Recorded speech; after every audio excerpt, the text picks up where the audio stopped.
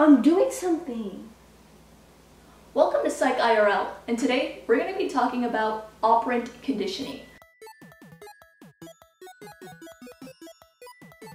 Let's review classical conditioning. So classical conditioning is the association of stimuli. Meet Bob. So Bob hears a song, he doesn't think it's bad, he doesn't think it's good. All of a sudden, Bob meets Linda. They fall in love and they get together. Linda gives Bob this happy feeling. One day, Linda says to Bob, "Hey Bob, we should totes make this song our song." He agrees. And so now every time that song comes on the radio, it gives him a happy love feeling. So in summation, the song gives him the happy feeling because it's related to Linda. Classical conditioning. So if you're still confused, check out a video I did in the description. I talk about classical conditioning more in detail.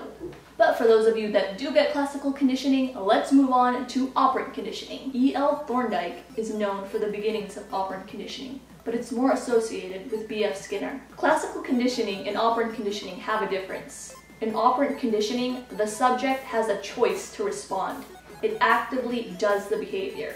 But in classical conditioning, it doesn't. In the Bob and Linda example, Bob doesn't choose when to be happy or when to be sad. Definition of operant conditioning. Operant conditioning is a type of learning in which the organism learns through the consequences of its behavior. B.F. Skinner made this device called the Skinner box. The Skinner box was a device used to teach animals and modify their behavior. Now Skinner put a rat in this box.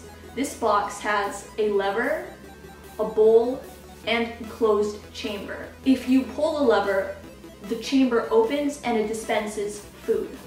But of course, the rat doesn't know this information. So being a rat, it walks around and accidentally it hits the lever.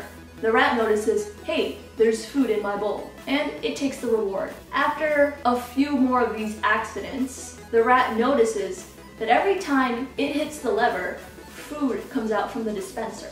Eventually, the rat learns, if I pull this lever, I get food. So let's break down operant conditioning. Operant conditioning can be divided into two categories: reinforcement and punishment. Those categories can be further divided into positive and negative.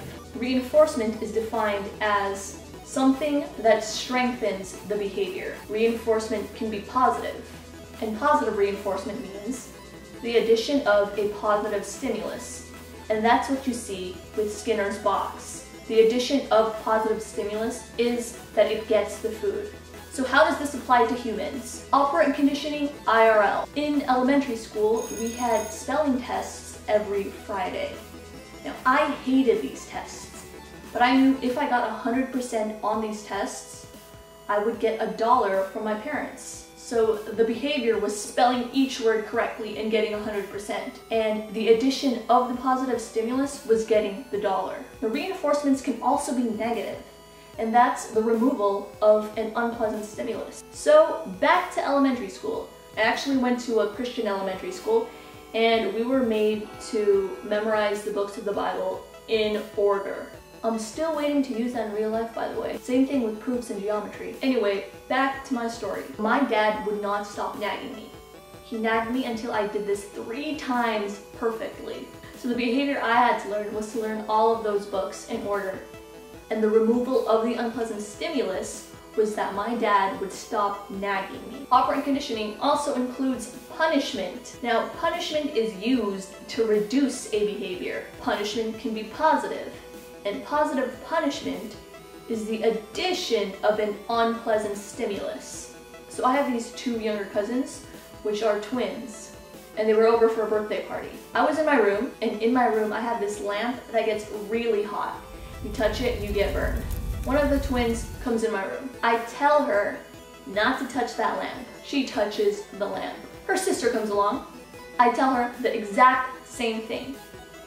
In the end, they learned not to touch the lamp. The heat or pain from touching that lamp was the addition of an unpleasant stimulus. Punishment can also be negative.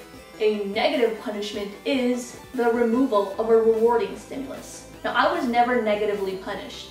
I was mostly positively punished. So an example of this is when some kid does something really, really bad and he or she gets their phone taken away. They learn that doing something really bad results in the removal of a pleasant stimulus, or their phone getting taken away.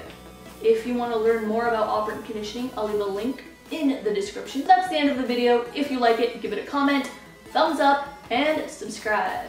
Bye!